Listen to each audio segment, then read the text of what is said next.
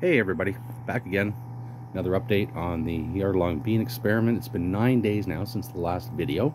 I was hoping to get out a little earlier, but just time didn't warrant it.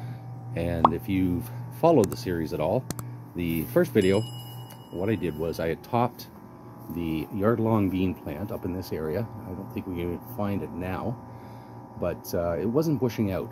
The suckers weren't coming at all. I just had a single line coming up. So I thought I'd top it, see what happens. So what we've got now, it's actually bushing out well down here too, like along this whole original line. And you can see that she's coming right across here nicely.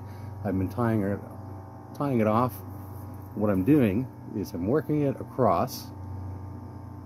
We have these trellises here that my wife had used for some flowers that she had, but unfortunately the flowers didn't make it, so I'm taking advantage, and we're going to string these guys right across there. And you can see they're climbing across very nicely. I'm trying to keep them spread out as best I can, allow the plants to get lots of sun in there, and yeah, they're just coming along very nicely, very nicely.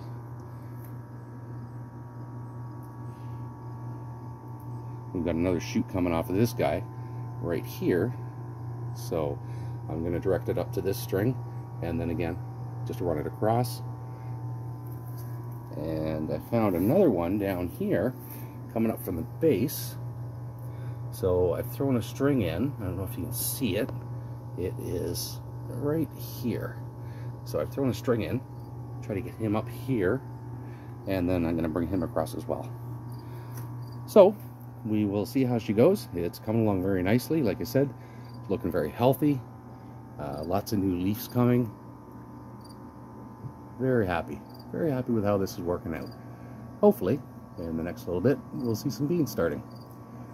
Anyway, for now, that's it. I will keep you updated again another week or so. See how far across the wall here we can get. And other than that, for now, thanks for watching.